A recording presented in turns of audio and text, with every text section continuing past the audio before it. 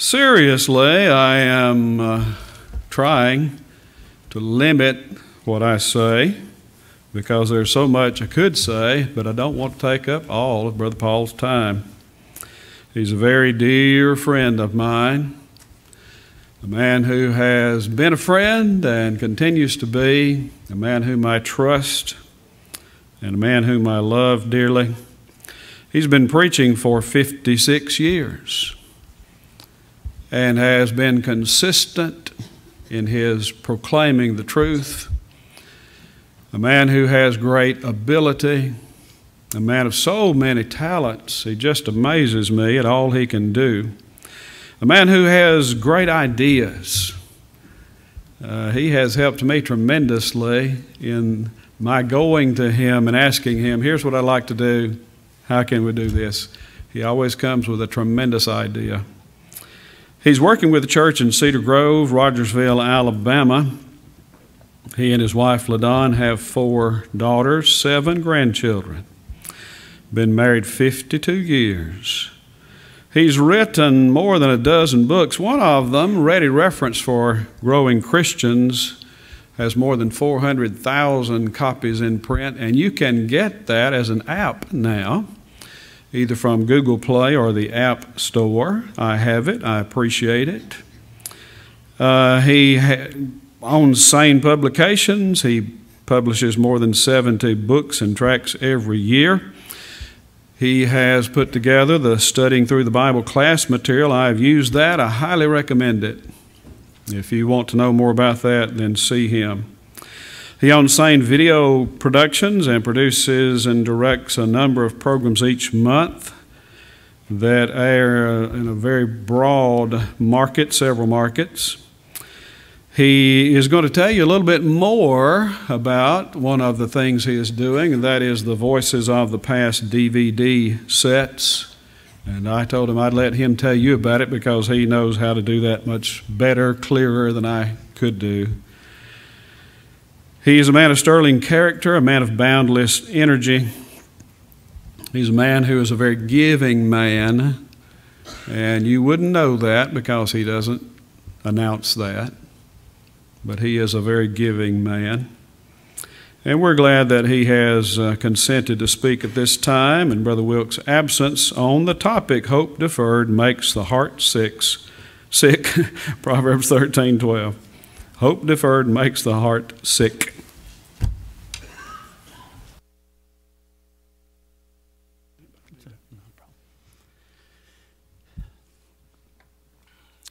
The Voices from the Past series is a very special, passionate work that we're involved in. One of the instructors in this school made mention to one of the brethren of which many of you would know. When I say the word Guy in Woods, immediately major thoughts come to my mind. But one of the young men at that particular time in that class said, "Who is that?" And you know, that accents what situation we may have in the brotherhood today. We have many that are coming along and are tremendous spiritual young men, talented, and are determined to hold to the faithful truth. But you know, my brother David made this statement a few years ago that I believe to be extremely true, that if we want our children and grandchildren to believe and have the attitude toward God and His holy word and reverence and respect for that which is right, then we have to help them by teaching them the same things that we were taught, to sit somewhat at the same feet of the same men. Well, I realize that Brother Nichols and Brother Camp and Brother Wallace and Brother Woods and Andrew Conley and Wendell Winkler and so many, many more whom I dearly love that impacted my life beyond words, they're no longer with us. But in Hebrews 11 verse 4 we read, "He being dead yet speaketh." And some time ago, about 5 years ago actually, I started in the process of digitizing from VHS tapes. Now, for those of you that are real young, that's a tape that used to record things, and we watch them on television. They're no longer, and nobody watches them anymore, and those tapes ruin after a period of time. But I'm taking those and digitizing them, turning them into a QuickTime or MOV file, and making them available on DVDs. We have 9 volumes already available that have 14 lessons in each one. The first 4 volumes are 14 different speakers. The 7th one, Volume 7, is Brother Garland Elkins only. Volume 8 is Brother Curtis Cates only. I think I've got that wrong. And Volume 7 is Brother Andrew Conley. 8 is Brother Elkins, and 9 is Brother Cates. Volume 5 is Wendell Winkler only. Volume 6 is Hugo McCord only. All 14 lessons by these individual men. Folks, I'm telling you that they're priced extremely economically. It's not a matter of trying to make a large amount of money at all. If we can just break even, that'd be wonderful. But you need to listen to these. Some churches have used them for their Wednesday night Bible study or summer series, and it's been to great benefit. Brother Bobby and I talked about it, and he asked me if I would explain it, and I certainly am glad to do that. But that's all I'm going to say. The Ready Reference app, if you need help toward that, or if there's ways that you'd like to ask about that, it is the standard edition, the $9 edition of Ready Reference that is contained there, and I believe that it will help you. I'm sorry that Brother Wilkes is ill, and I do not intend or even attempt to try to fill his shoes this morning. I did take some of the material that he had prepared for this particular lecture series, and I'm going to try to make it my own and look at the subject found in Proverbs chapter 13. The verse reads, "Hope deferred maketh the heart sick, but when the desire cometh, it is a tree of life." We use the word hope quite frequently. We use it very fluidly. For an example, I could say, since I piddle around with coins a little bit, that I hope that one day I might find a 1909 SVDB penny. It's worth about $10,000 a penny. Or I could say, one of these days I'd love to be driving along in a country road and look over in some barn and see a dusty, covered 1957 two-door hardtop Bel Air, 283 Power Glide. Pristine condition, all needs cleaning up. It's low mileage. I hope to do that. You might say, one of these days I hope to lose some weight. By the way, you want to know what my 2017 goal was? It was to lose 10 pounds. I've only got 15 to go. Doesn't work real well. You might say that I hope that this sermon is going to be short. That won't work real well either.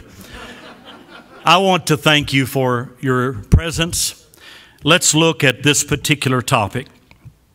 The common definition is to want something to happen to be true, or to think that it would happen or be true, according to Webster. The biblical perspective or definition would be something like a sense of expectation, according to Vine. A sense of expectation. When we look at all of our lives and that which we maybe have hoped for, over the course of our lives, anticipated or wanted to take place, there are many things that no doubt come to our minds. Bobby mentioned that we have been married, my wife and I, for 52 plus years. There were a lot of goals that we had at the very beginning, some of which came true, most of which did not. But largely because of our failure, because we did not work the plan. And the passage of which we're talking about, read it again with me, hope deferred, procrastinated, put off, or delayed. In other words, here's something for which we desire, that which we would like to have take place, but what it requires in order for that to become a reality, I've kind of put it off. I've allowed things to maybe come into the way of or cause me to put it off or procrastinate. And the passage says, hope deferred maketh the heart sick, or sad, we might say. In other words, we have a goal, we have a desire, we have a longing, and because we don't bring that to fruition, it makes us sad. As I retrospectively look back over my wife and I's life, and oh, how we have been blessed. Oh, there's been mountains to climb. There's been challenges in life. The death of a 6-week-old, our first child. The tornado that we survived. The house burning. 6 foot 8 inches of water in our home as our home was flooded in southeast Missouri. A lot of things that have transpired in our lives that might have delayed, but at the same time helped us become the ones that we are. The ones that maybe we can be in helping others who go through maybe similar trying situations. So even though we may not be that for which we aspire to be initially, there can be that which can be somewhat of a substitute as well. But let's develop our study further. If I were to ask you, did God hope? Does God hope even now? Is there something that God hopes for or expects or wants to occur? I can go all the way back to the Garden of Eden in the book of Genesis as we read Adam and Eve put in that utopian state. And what marvelous accommodations, a marvelous place that it was. Was it not? No doubt. Could we not view it from the standpoint of that which God desired of them? He hoped for them to continue in that righteous state, in that state of perfection, as it were, without partaking of the fruit of the tree that He had said, do not eat thereof. He hoped for that. He hoped that they would be obedient. But God's hope was deferred. Because as we can read very simply from that Genesis account, I know that you're familiar with it, but listen just for a moment. Genesis chapter 6 and verse 5. And God saw that the wickedness of man was great in the earth, and that every imagination of the thoughts of his heart was only evil continually. And it repented the Lord that He had made man on the earth, and it grieved Him at His heart. Back to Proverbs 13. Hope deferred maketh the heart sick or sad. It grieved the Lord at the heart. What did He say? I'm going to destroy man whom I've created from the face of the earth, both men and beasts and creeping things and the fowls of the air, for it repenteth me that I have made them. In other words, God hoped, but God's hope was deferred because of man's rejection of His instruction, of his desire, of his longing. But for an economy of time, let's fast forward. I believe that God also hoped to be Israel's king. But the people rejected Him. Read with me in 1 Samuel chapter 8, or listen either one. In chapter 8, verse 1, and it came to pass when Samuel was old, and he made his sons judges over Israel. Now the name of his firstborn was Joel, and the name of his second Abihai, and they were judges in Beersheba. And his sons walked not in his ways, but turned aside after lucre, and took bribes, and perverted judgment.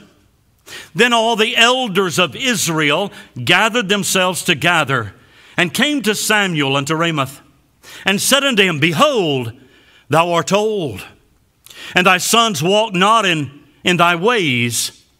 Now, make us a king to judge us like all the nations. It wasn't God's desire. That wasn't God's plan. But the people wanted a king like the nations around them. Verse 6, but the thing displeased Samuel when they said, Give us a king to judge us. And Samuel prayed unto the Lord. And the Lord said unto Samuel, hearken unto the voice of the people in all that they say unto thee, for they have not rejected thee, but they have rejected me, that I should not reign over them.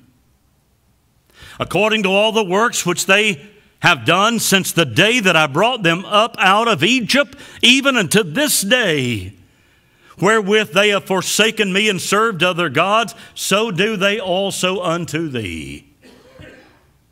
God hoped, but the people rejected.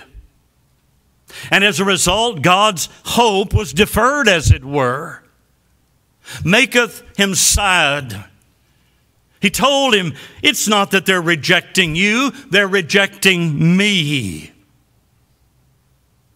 As we might make an application in a very simplistic way, every time we fail God, every time we transgress the law of God, every time we fall short of the glory of God, we grieve God, we sadden God, we touch His heart, and He's sorry because He wants us to do righteously. And hope is deferred. We might ask, what else does God hope for? And by looking at the testimony of the Scripture, over and over we can find that He wants His people, in the patriarchal, Mosaical, and certainly now in the Christian age, He wants His people to know the statutes and the laws, the commandments, the will of God. We don't have the time to look at Deuteronomy chapter 6 or Deuteronomy chapter 11, very similar. And the statements that are boldly declared concerning to teach your children when you're sitting, when you're standing, when you're laying, at all times, in every way. I want them to know the will of God. I want them to know God. In Proverbs chapter 22, to train up thy children in the way they should go.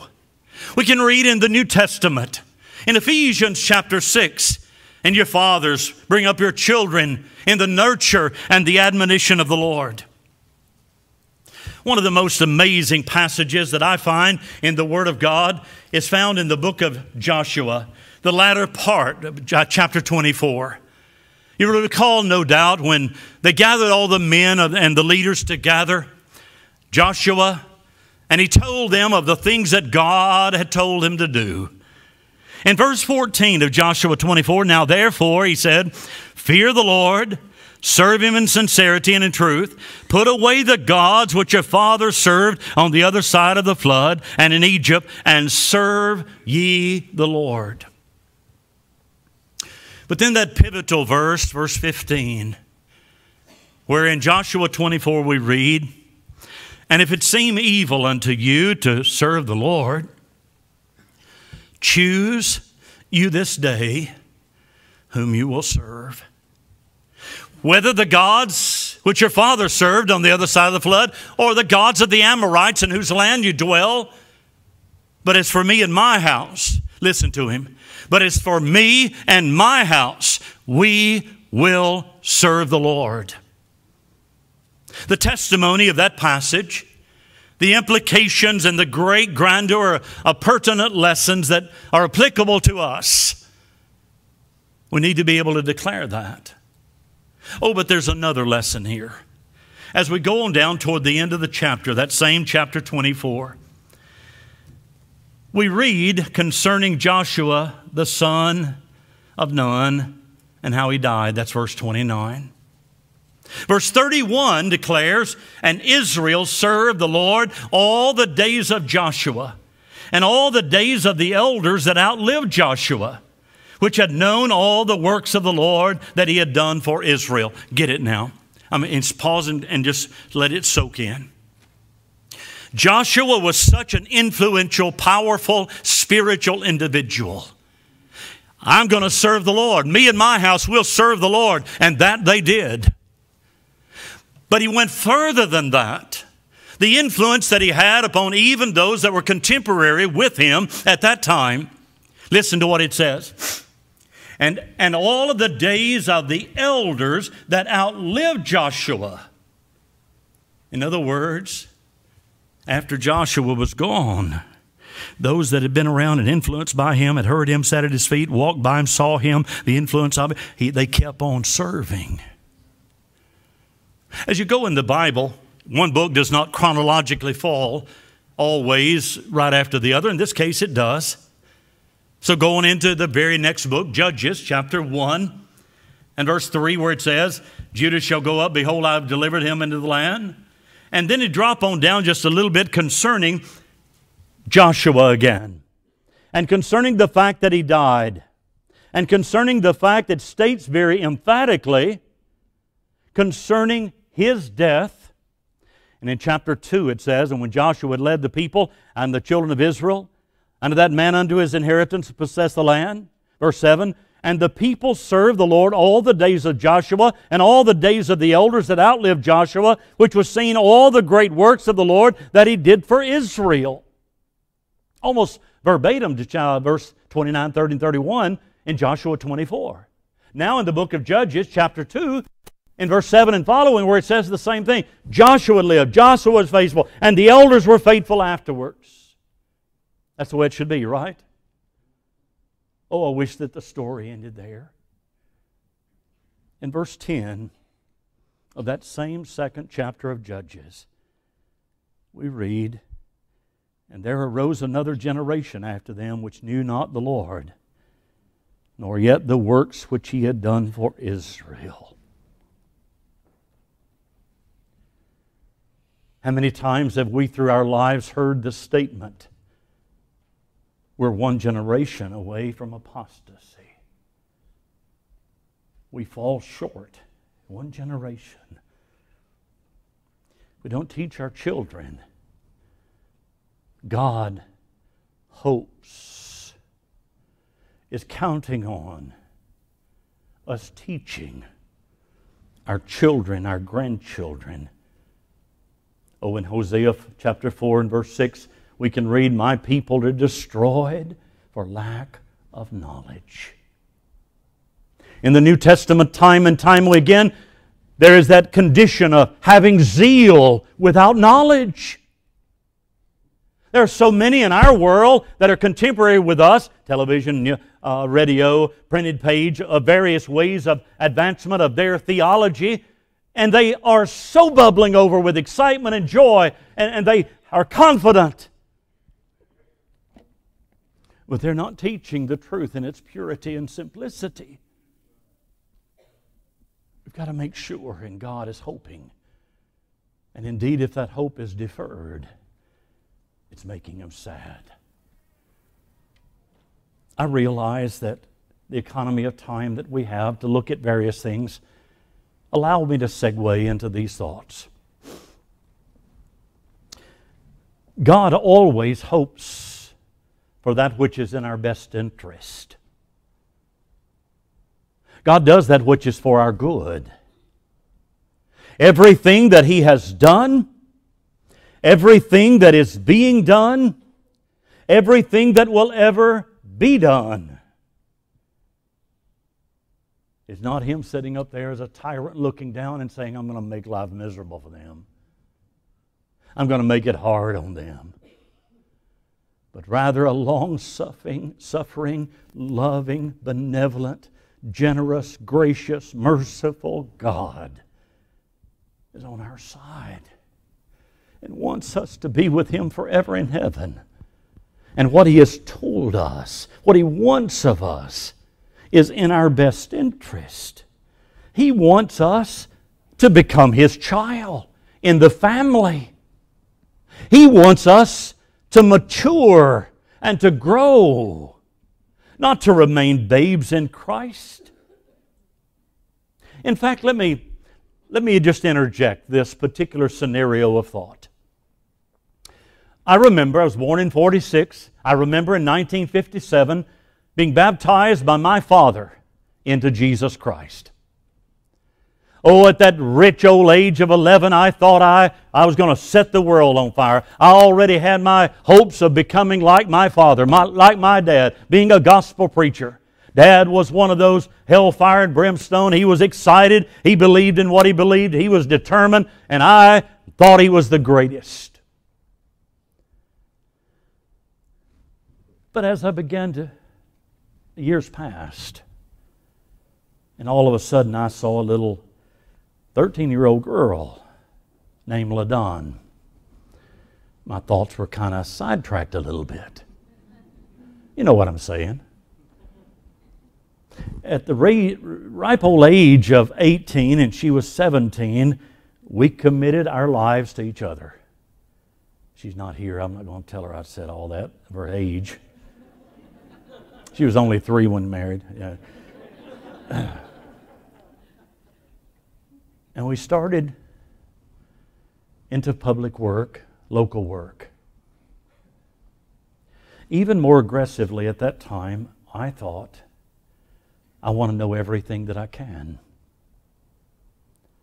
I want to learn this, I want to do that, I want to be able to quote Scripture. My dad had already challenged us boys to learn and memorize Scriptures, and I'm blessed even to this day because of those efforts. But time passed. Time slipped away. We had children.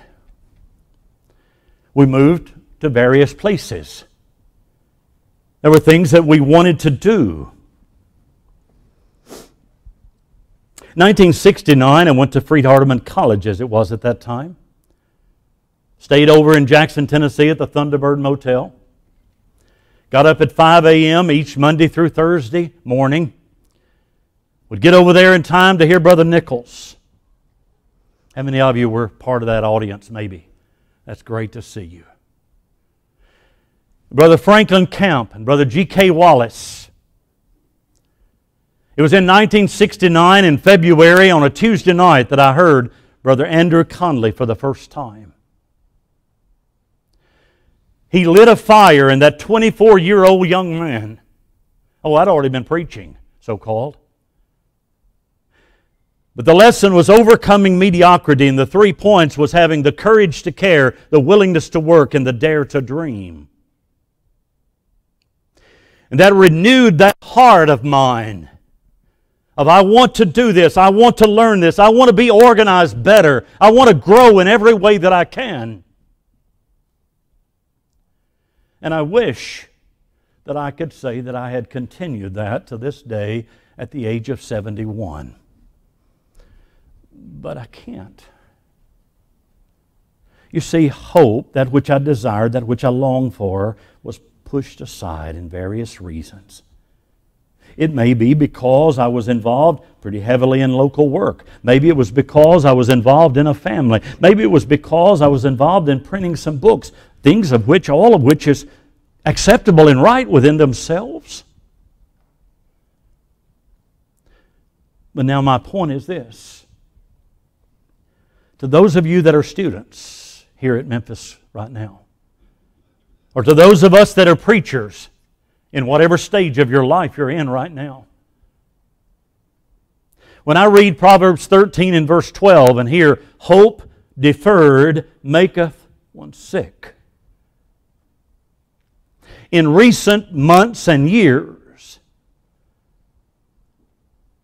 this preacher regrets that I did not with greater passion, with greater resolve, dig into this book in a way that is deeper and greater than I have ever in my life. And it does make me somewhat sad and sick as I realize that time is fleeting. As I understand, as goes the way of all men, I won't live that much longer here on earth. And the intensity with which I'd like to know every single book, especially of the New Testament, but not to minimize the Old Testament. How I would like to spend months and months and months in the book of Psalms. How I would like to walk through every single phrase and syllable of the Apostle Paul and let him impact my life. How that I would like to take notes and have a commentary. 4 or 5 years ago, I took InDesign, the book publishing program, and created 66 data pieces. Dropped the text in of every book of the of the whole Bible. And I have notes on each individual one as I have studied in the last few years. Had I started that, 40 years ago? Look at what I cumulatively would have now, but I don't. That hope that I had was deferred and pushed forward. And now I no doubt will not live long enough to accomplish what I should have accomplished in my life. 3 months ago, I started a chapter a week on Sunday morning in the Bible class at Cedar Grove. There are 260 chapters in the New Testament. There are 260 weeks in a 5-year span of time. I told the class I'm not sure I'll live long enough to finish that. I'm writing some little lesson sheets, passing them out. They're available on the web if you have any interest at all. But as simple and as simplistic as that is, I haven't even completed that.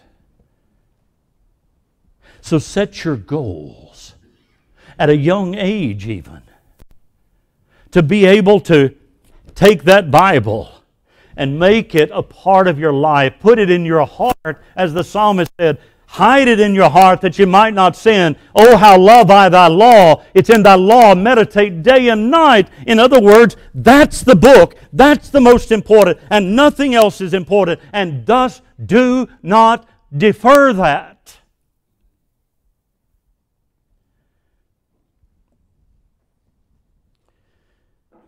What's our goal spiritually? What do we hope to accomplish? Here's the continuum of life. Here's at birth and here's our death, let's say. Where are you along this line? Younger people, and you think you have many years yet to live. Maybe you do, maybe you don't. Older ones, on over here, you think you maybe have just a short time. Maybe you do, maybe you don't. It isn't so much where you are along this continuum, but which way you're going, of what you're doing with that time.